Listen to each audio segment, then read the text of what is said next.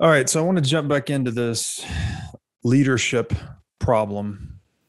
And I'm sure you've heard this saying, it's oft repeated: hard times create strong men create good times create weak men, weak men create hard times, and the cycle repeats.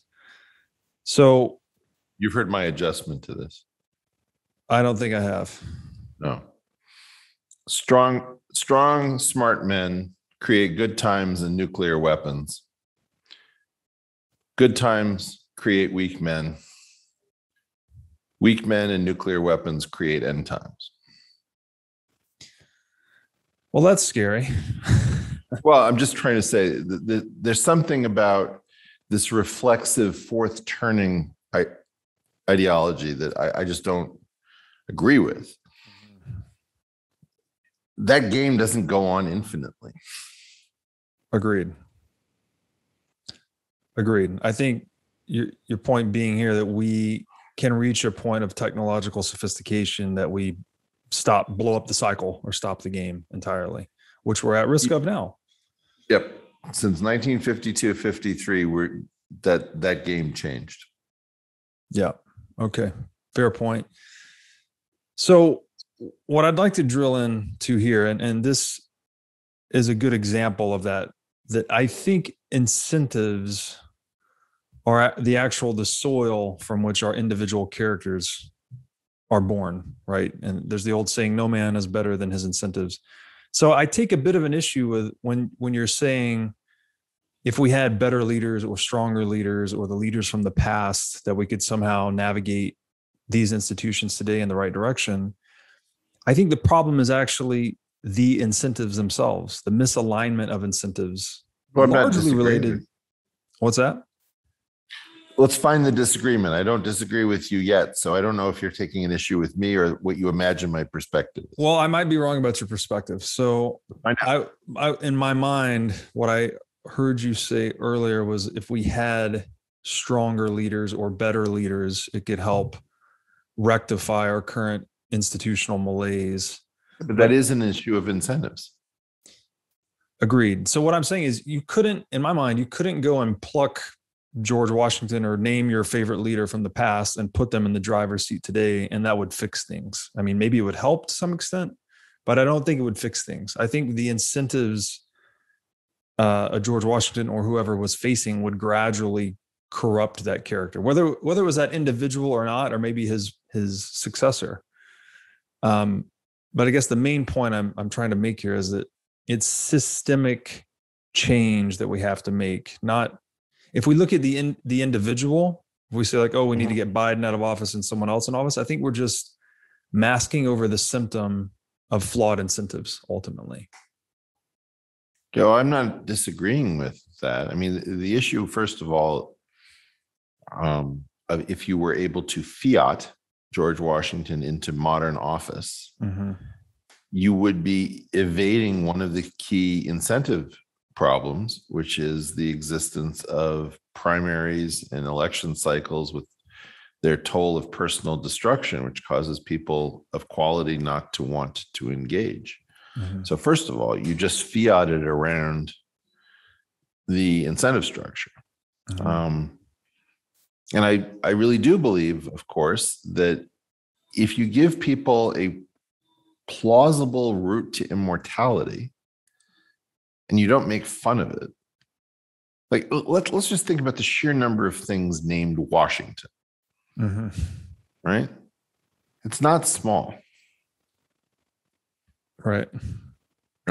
Number of things that I don't even know how to say it. It's important to believe in multi-generational legacies. Most of us can't get there because we don't believe in an afterlife. We don't believe in God. We don't believe in our country's mythology. We don't believe in anything. We're too smart for all of that stuff. That means you can't pay people in immortality, which is one of the things that we used to do. We're still talking about Leonardo da Vinci. He's not here to hear us do it. But the reason we discuss Michelangelo or Beethoven or Bach or any of these people is because they made some lasting contribution and we wish to acknowledge. So Shakespeare, you're dead, but your work lives on. Mm-hmm. I don't think modern people care. As a result of their incentives? Sort of, yeah. Like, there are a lot of bad statues that have been erected for nefarious purposes. Let's take those out of the equation. People have started to say, like, why would anyone want a statue? Or why would anyone want their name on a football stadium? Or why would anyone? So as soon as you get this kind of nihilistic question, which is, isn't it weird to want people to say your name after you're gone to remember what you accomplished while you were alive? Isn't glory narcissistic? You're setting up the world's worst incentive system because nobody wants to sacrifice. Like, did Lincoln make a great deal for himself? Probably not. He got killed at a theatrical performance, he went through the Civil War, and for all that work, he's rewarded by being killed at a theater performance.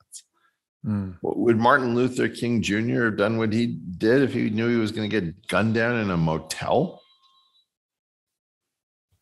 Why would anybody do anything if this sort of, it goes back to the lyric from As Time Goes By in the movie Casablanca, which we're still talking about.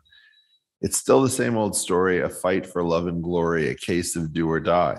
I don't think they could have conceived of 2021 where nobody is allowed to care about such things openly.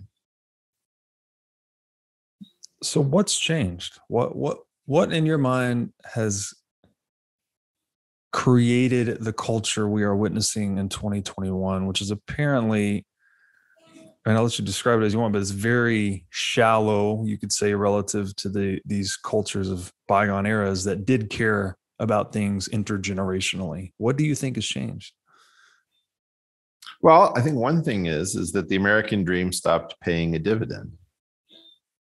The American dream came from American culture, which is surprisingly counterintuitive. It's a very advanced culture. This idea that you live in a free society and you're not going to avail yourself of almost all of the freedoms that accrue to you. Like, in general, most of us didn't explore our freedoms to the point where we were even doing anything that edgy to bother each other, because we had the freedoms there's some point at which Jewish attorneys are defending the right of Nazis to march in Jewish neighborhoods because it's part of the American deal. No Jewish lawyer wants Nazis marching through their neighborhood, but it's a counterintuitive sort of a thing to be an American. And as long as that counterintuition that we were going to stand up for each other's right to say whatever is on his or her mind, even though the rest of us may not want to hear it, it's hard to imagine that. When we stopped paying a dividend, people suddenly said, why am I doing all these counterintuitive things? If I'm not going to get rich or relatively rich, and again, just by showing up, it's not, the American dream isn't learn to code and become an entrepreneur. It's just be a decent enough person and you'll be fine. Right. And, invest in your education, try not to hurt people, shave, go to work, it'll be okay. This means you, Robert. I missed the shave memo. Missed the shaving memo. So that thing stopped paying a dividend. And so people gave up on the culture. And then the atheism, I come from an atheistic background. And you're supposed to know that you have to keep enough of that religious feeling in order to make sure that your atheism doesn't take you right off the rails. Mm-hmm. And I may not believe in God, but I certainly care about whether people are going to think that I accomplished something while I was here, or that my children will, something like that. Mm. And, when I talk in those terms, people find it to be peculiar. They find any desire to try to lead Hitlerian, They find any desire to be thought well of narcissistic, some sort of an out of control ego. I'm not quite sure how we got this dumb, but we are not able to set up incentive structures where people would be rewarded. Like, let me ask you a question. If you found out that a cop made a drug bust and there was $100 million approximately as part of the drug bust, and you found out that that person didn't put even 1 million of it in his or her own pocket, would you think more or less highly of that person if they had the ability to do so without being caught? Don't answer the question. Don't answer the question. Okay, just for clarity, it's the police officer, right? We're talking about. The police officer makes a bust. Okay. Nobody knows how much money is there. There's an opportunity to put a quick million in your pocket. Person either chooses to put the quick million in the pocket or not. In the old era, you would think more maybe of the person for having the moral fiber not to enrich themselves. Mm-hmm. In the modern era, you'd think, that sucker. Well, what does a policeman even get paid these days? You'd be crazy not to. And I think that that's sort of indicative of where we are. Is in the previous world, that good moral fiber was hoped to provide for a decent life. You know, I don't know if you've ever listened to the lyrics of Atlantic City by Bruce Springsteen. Not sure. Well, there's a song that'll rip your heart straight out. But he says something about, I tried to put some money away, but I've got the sort of debts no honest man can pay. And, you know, he's talking about doing a favor for a guy in the mob and letting your mind wander as to what a favor for a guy in the mob might be like. But the idea is we all understand his constraints. Things haven't worked out. He's not going to have a decent life. He's trying to play by the rules. It's not working. And that's what leads to this destruction of culture. Mm-hmm. Is that you can't point to people. If I found out that somebody had made $20 million honestly, but it had the opportunity to make $200 million doing something nefarious, mm-hmm. I respect the guy for making $20 million and not doing something nefarious. Mm-hmm. On the other hand, if that guy ends up living under an underpass and, you know, studied for some sort of medical specialty in radiology and things haven't worked out and blah, blah, blah, blah, I can easily become sympathetic to that person doing something untoward because the system hasn't been fair and responsible.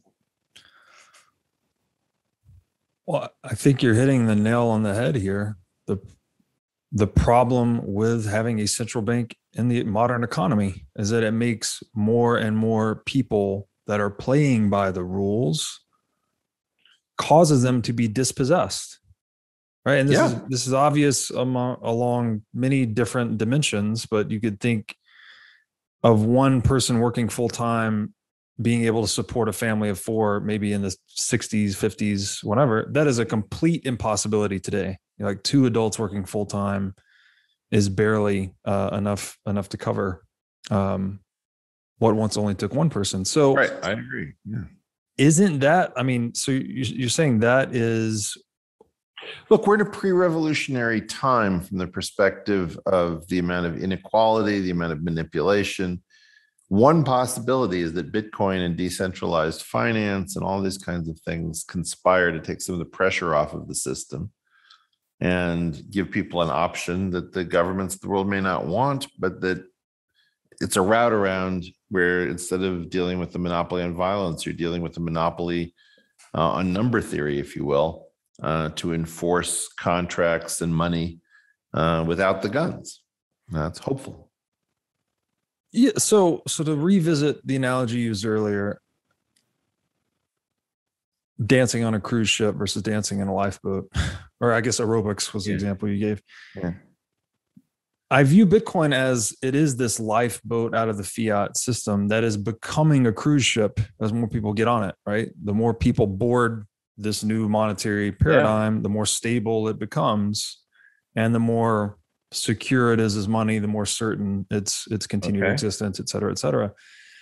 So isn't this the answer then? To have people in a social institution where opinion cannot corrupt the rules, so then you have people playing by fixed rules. Isn't this the pathway towards a peaceful civilization?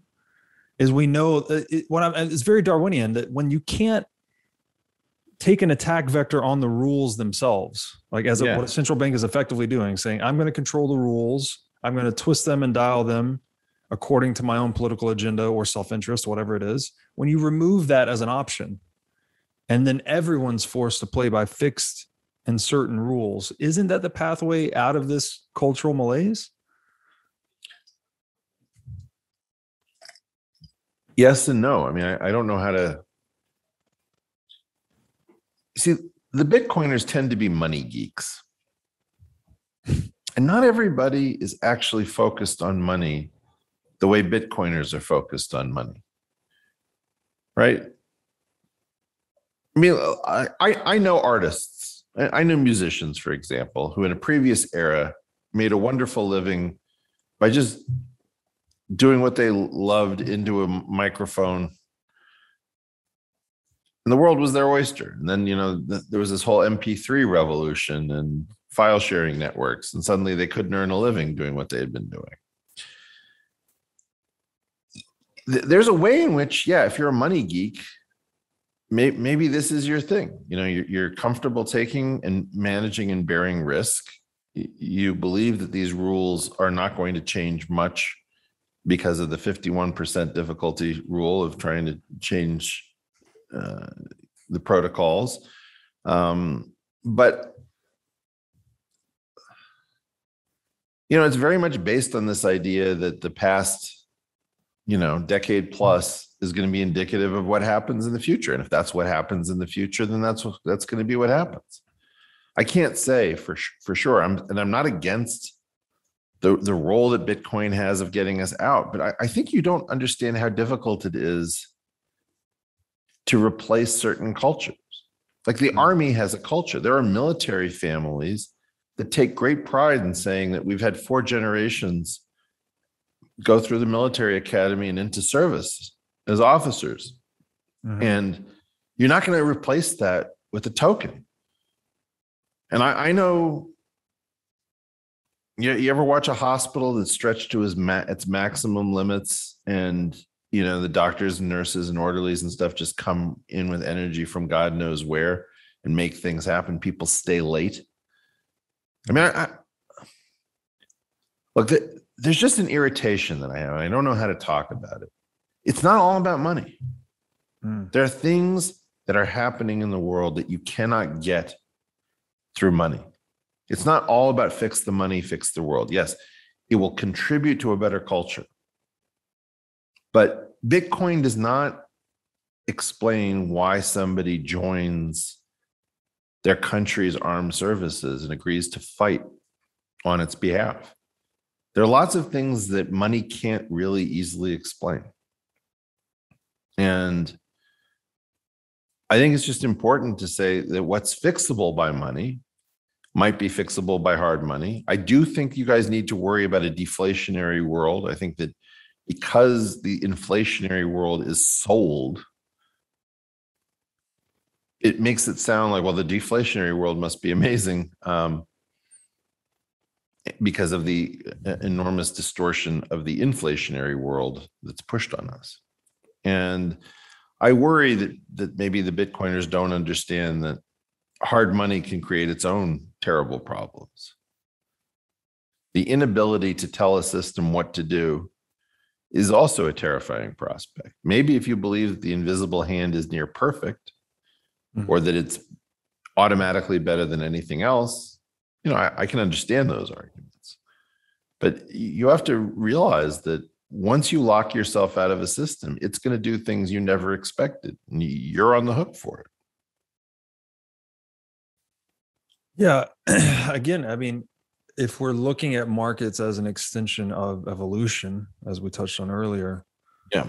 that's what evolution does, right? It adapts to the invariants that it faces, whether it's gravity or natural selection or the concentration of oxygen in the atmosphere. Like, it adapts to these things. So my view is just simply, by getting us into a place where the money or the incentives are actually invariant, it allows people to formulate longer term, more productive strategies. Right. But think about, like, if you actually observe the natural world,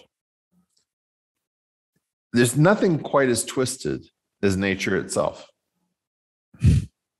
I mean, I could go into all the horrific species that make sense evolutionarily. And you'll be throwing up throughout the day if you actually think about what these species are and why these systems work. You know, I'm just thinking of a couple of species I don't really want to talk about. But it's also beautiful, right? I mean, what else? I mean, nature is the most beautiful but then you're inviting that beauty into your world. There might be a beauty to massacre. There might be a strategic beauty into tricking civilian populations into things that are going to. It might be a beauty into putting lead in the enemy's drinking water. I mean, you have to be really careful about talking about the beauty of nature. Nature just cares about strategies that work. Agreed completely. And this is the crux of Bitcoin in my mind, is that it makes coercion a non-fruitful or non-productive strategy. That it's just because it's property that is more expensive to violate, it incentivizes market actors to go into enterprises that are not centered on the violation of property. This is what you're going to keep. We all understand the idea that something that is more Adam Smith is going to give you better invisible hand dynamics, right? Yes. Okay. So I don't, it's not like I fail to grasp this. I think what I'm trying to say is markets also do weird things. What happens when the market figures out what the price of a contract killing is? What happens when that becomes efficient? Mm-hmm. You know, all sorts of things that markets can do, they shouldn't do. That's why we have humans that remain engaged. When we try to lock ourselves out of a system, because we are the problem, and we are a huge problem in terms of central banking, you have to recognize that not having any freedom to touch the system may be awesome or terrible. Or a combination of the two, or it might change from situation to situation. But you know, you're not the rowboat yet. You're not in the rowboat yet. You're still on the giant cruise ship. You can still afford to have people saying crazy Bitcoiny, hard money, Austrian economics things, because we're not that big. But you're headed there. You're headed to being the grown-ups in the room. You know, there's this point at which, like, the president of the academy salutes you. What happens when the head of Harvard University comes to the Winklevoss twins and says, hey, you guys are the success story? What is it that you want to see? They may not be expecting that. But what I'm trying to say is, I think you're going to be the big dogs if you're not careful, and you better start acting like it. Good advice. So I want to revisit this point you made. When the American dream stopped paying a dividend, this was the inflection point downward. One way perhaps to describe the American dream was, you come to this place, you work really hard, you retire early, you do what you want, kind of thing. In my mind, then, the American dream is somewhat pragmatically captured by the US Treasury yield, right? If you could save up 10 or $30 million or whatever the number, and you just put it in treasuries and it yields 5% a year, that's your retirement. clearly that has collapsed. I'd like to know if you see it that way too, that the American dream is sort of quantified in that. And then two, your point earlier about money, I agree that it's not everything.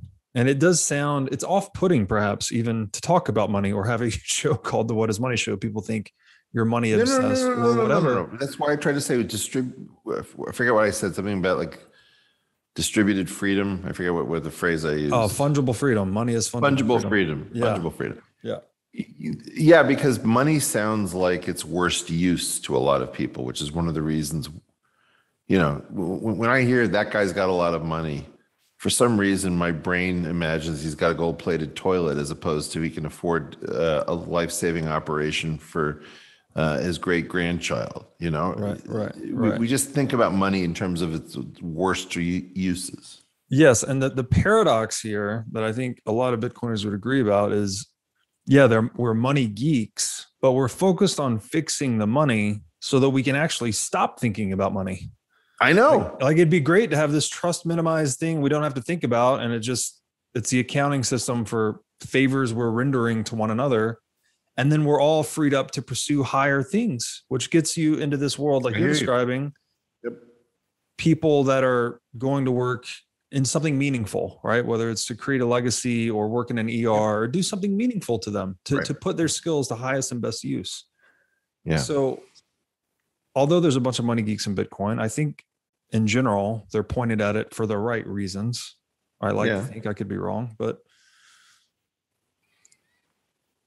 what do you think about that? And what do you think about the American dream and the US Treasury early retirement thing? Is that kind of the market indicator? Well, it wasn't just the Treasury could only pay that if the market was delivering in general. There was a question about who was going to be exposed to the equities and who was going to have direct exposure because they owned a business. And there's a whole bunch of things that go into the idea that we can take money out of the system and put it into our lives so that we live better than our parents. We give something beautiful to our children. We know that they have the same prospects and the same hopes.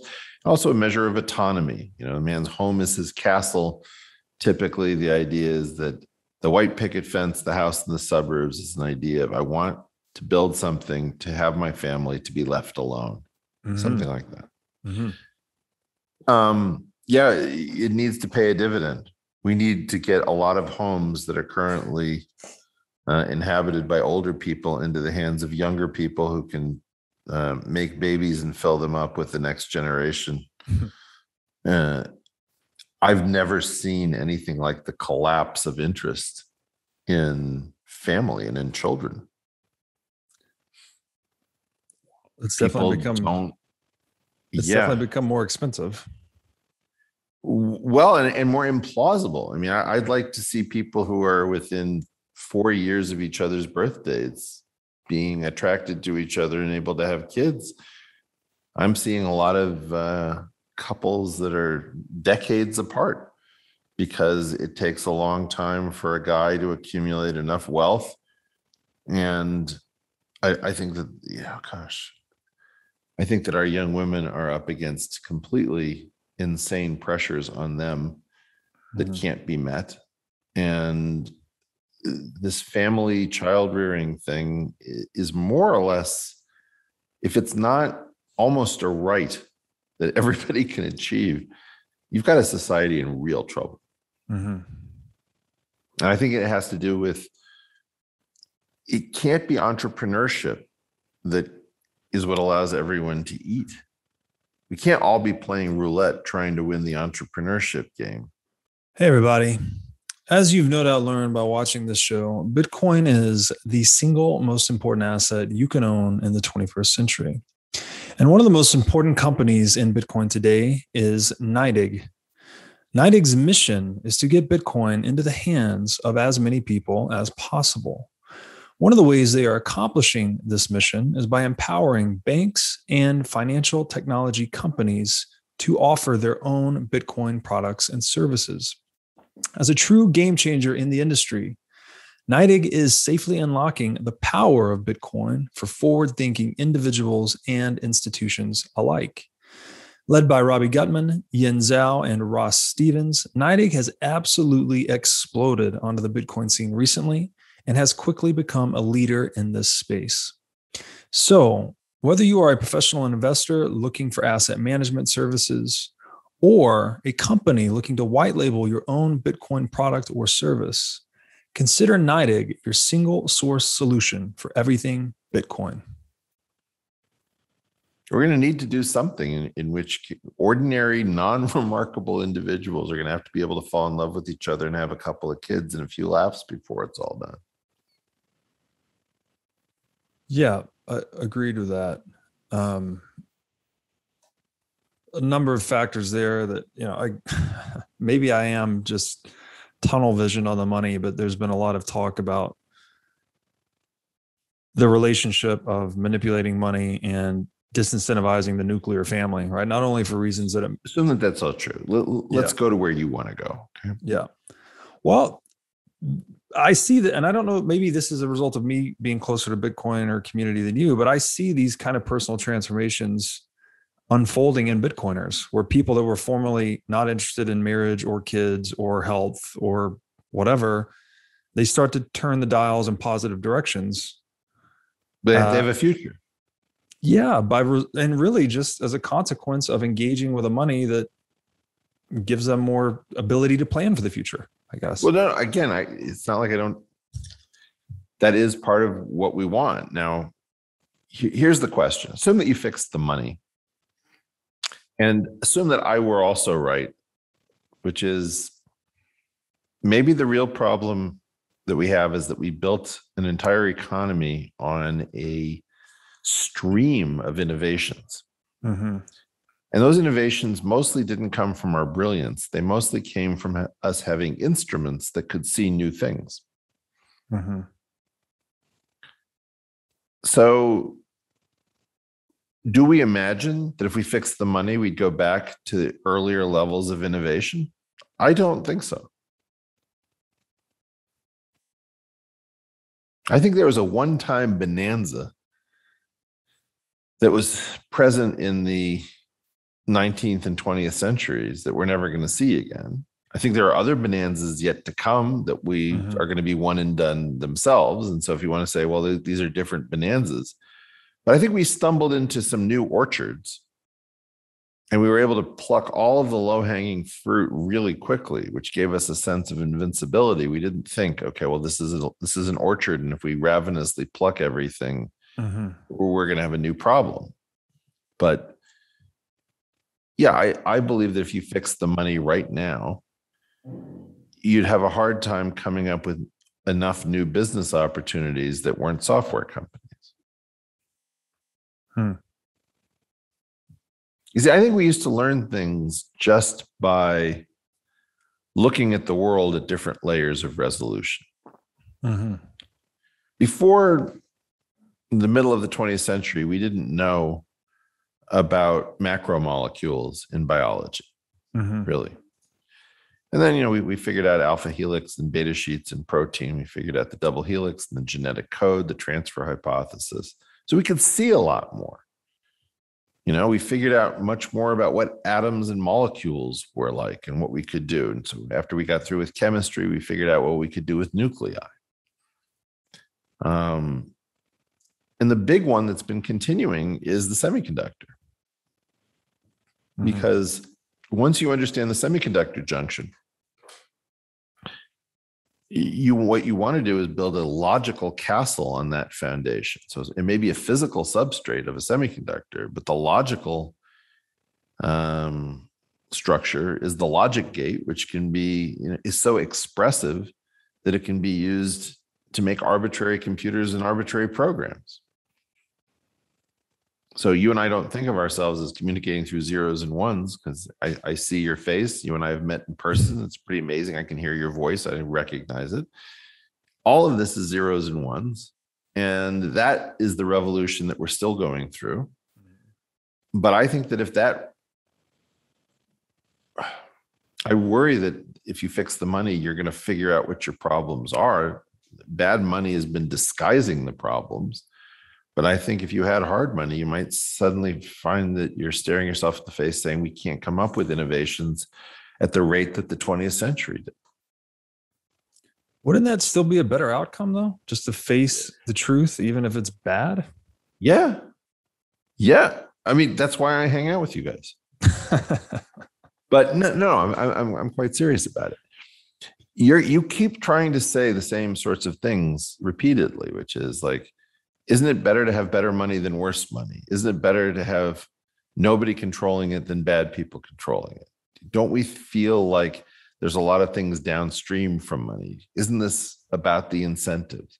Like all of this is just money geekery. You can do this in a normal economics department. You can do it in a renegade group of pirates.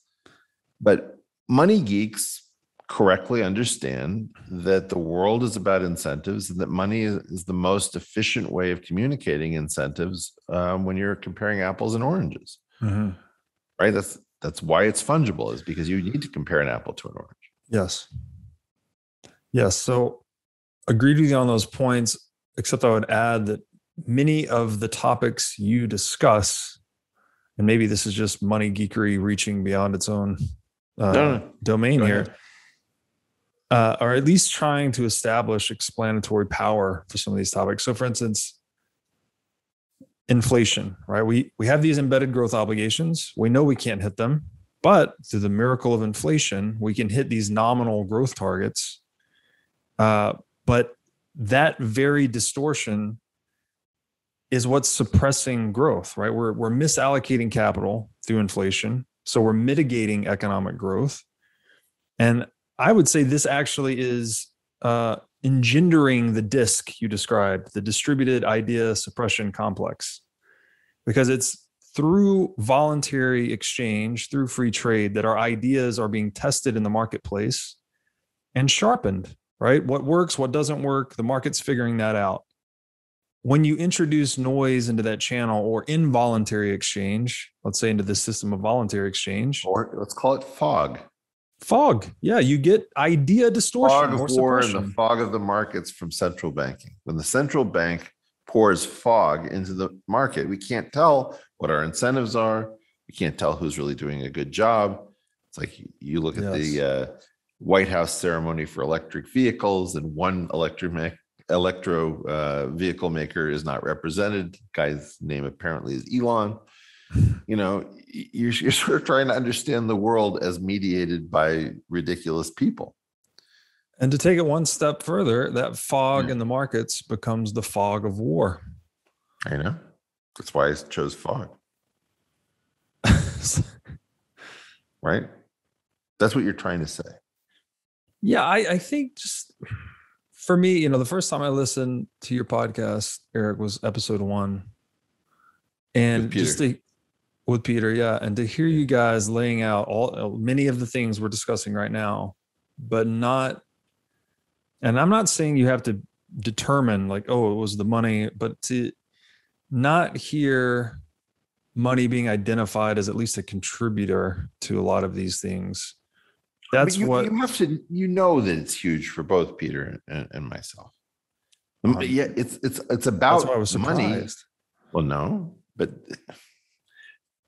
you see, you know that site, what WTF happened in 1971? Of course. That's part of the problem. This is that you're also pissing people off, because let's assume that you're right or that I'm right. Let's assume that you say that going off the gold standard in the final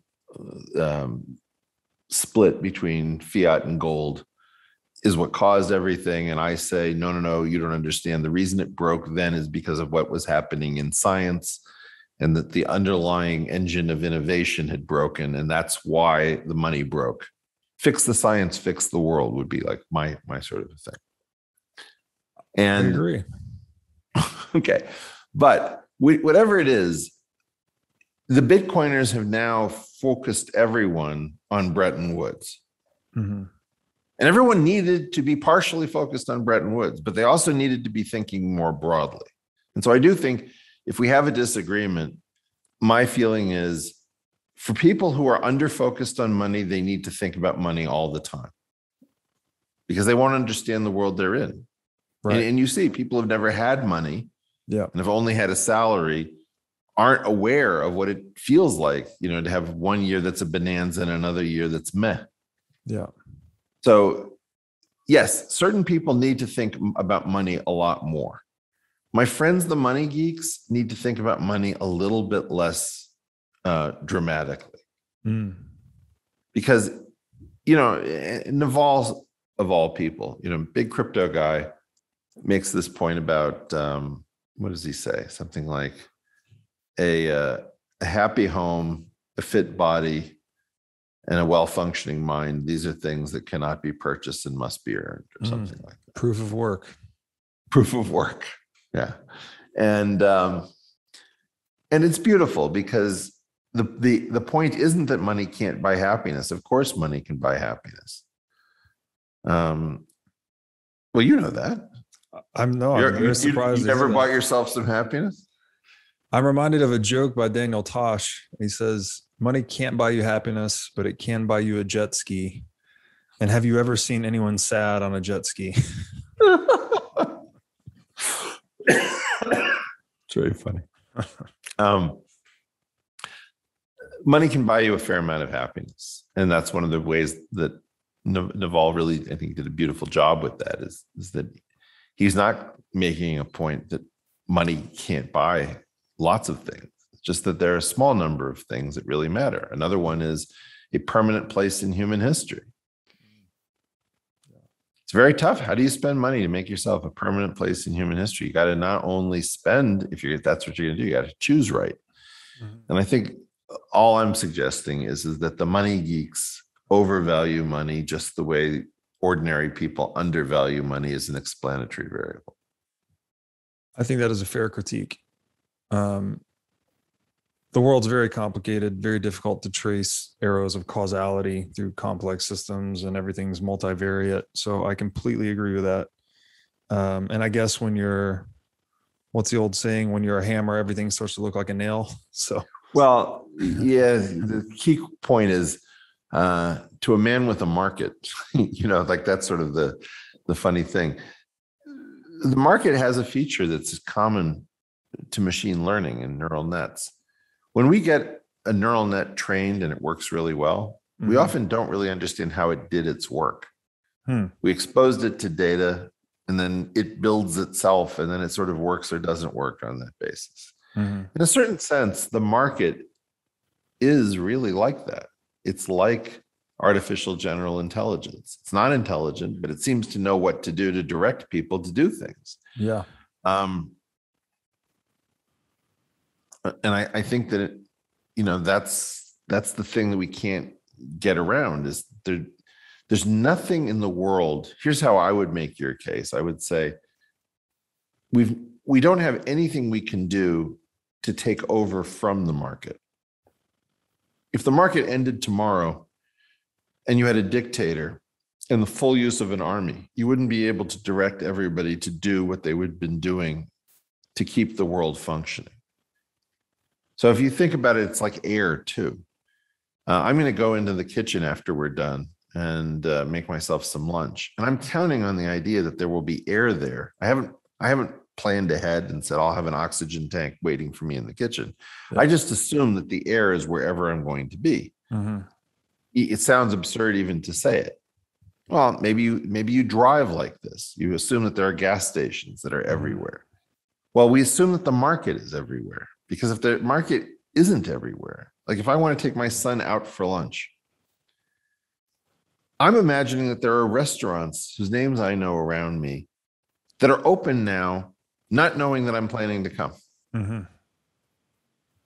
It's because there's this force field called money in the market that's everywhere, that's causing people to wait around. If I happen to visit them twice in a year, they're going to be there. Now, it's amazing to me how many people don't concentrate on the market because it's like air. They don't see it. They expect it. They wouldn't know what to do without it. But the same thing is true of culture. You see, in part, you don't expect to get into a shouting match when you go to a restaurant or when you take your kid. movie. You don't expect that simply driving in traffic is going to expose you to road rage, and somebody from organized crime is going to, put your lights out because you took a bad right turn. Mm-hmm. You expect all sorts of things, whether it's the police, whether it's civility, whether it's that when you speak that you will be answered in the language that you've chosen to speak in your country. Whatever these expectations are that are necessary for daily life, we run the risk of forgetting about them. The great danger with money is that people forget that it's causing people to do all sorts of things because it works almost invisibly. And I think that's one of the reasons you guys keep talking about money, and the money geek sort of agenda is for people to stop imagining everything is upstream of money, because many things are downstream. I totally agree with that, by the way. Most things are downstream of money, but don't overdo it. Fair advice. And I think you make an excellent point that it is the relative invisibility of money. I'm reminded of that. This is water, that commencement speech. Have you ever heard that? One goldfish passes another, and in passing or whatever, and he says, "Hey, how's the water?" And the goldfish looks around and says, "What the hell is water?" Yeah. So I think Bitcoiners, or the money geeks, if you want to call us that, which I guess you can put the gold bugs in there too. They've been kind of beating this drum for a long time. And the fiat guys, just focus on money is a defining characteristic. Go ahead. Yeah, and Bitcoiners, you could almost say, are just better equipped or better armed gold bugs, right? We just have money that actually works. Where perhaps our zealousness in highlighting this aspect of socioeconomic reality is an autoimmune response of some kind to its invisibility, because the invisibility of money, or the waterness of money, that's how central bankers have gotten away with this for so long, right? It's like, so long as you only think one layer deep about money, and you see that your house goes up every year, inflation's normal, stocks go up according to monetary debasement, and you don't think second order or beyond, then great. Fiat currency is a beautiful, effective illusion. So I think Bitcoiners are just trying to, pull up the curtain, so to speak, and say, look, there's a wizard behind the curtain, or a guy behind the curtain pretending to be the wizard. Thing that I want. This is where I feel very closely allied with the Bitcoin community.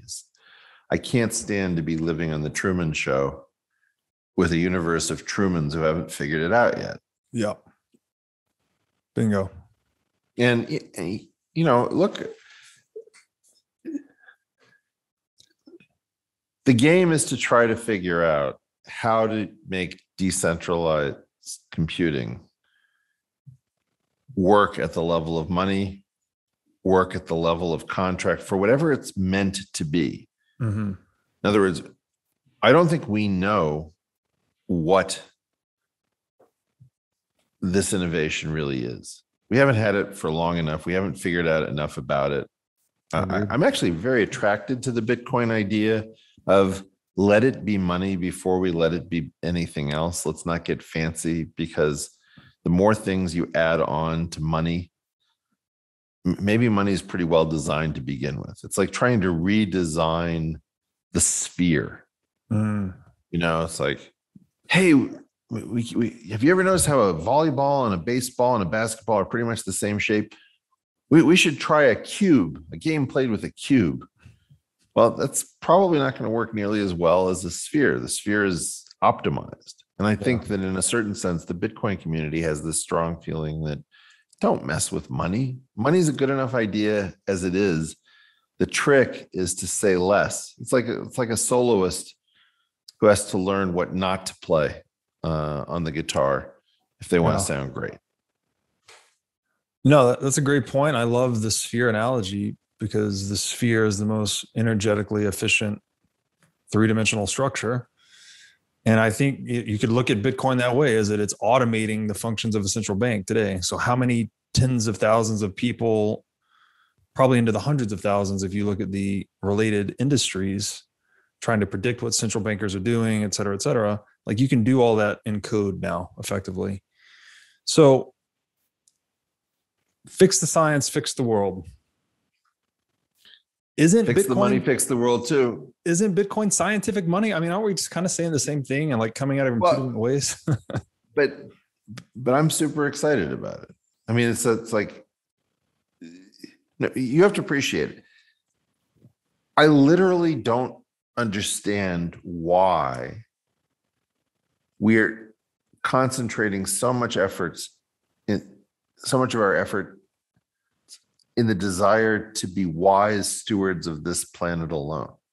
You see, destructive technology is going to get cheaper and easier to wield. Right. That means that you're going to have to count on more and more human beings not doing really dumb stuff. Like, they shouldn't put spike proteins on viruses that are specifically friendly to human lung tissue. You know, like that would be a bad thing. That would be a bad thing. Right. So now, do you really want 100% of your effort trying to fix the money on this particular planet in which the science that we already have is terrifying? I want to do that with some of our resources, maybe most of our resources. But I personally think you guys are crazy for wanting to stay here and fix this place, because we should fix it as much as we can. But imagine that you had the ability to experiment with people who thought like you, as opposed to people who are completely hostile to your kind of thinking. I don't want to be hybridizing my future with people who don't believe in markets at all. I don't want to be hybridizing my future with people who are highly authoritarian. I don't want to be hybridizing my future with people who want to be perfectly libertarian and can't figure out that institutions matter. I have a bunch of very normal sounding things that I want that have become impossible to find. We've got to spread out. You know, think about COVID. How many countries on earth has COVID not found its way into? And there are a few scattered islands, I think, that haven't had their first COVID case. But what I'm suggesting is you guys should be focusing on the long-term viability of the human race.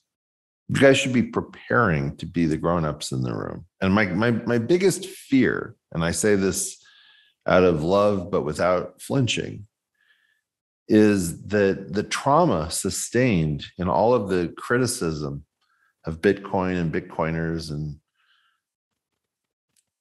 has created some sort of communal trauma where you don't realize that you're going to be the grown-ups. And you're not going to act like the grown-ups. You know, and you don't want somebody in their late 60s screaming, you know, screw you, mom and dad.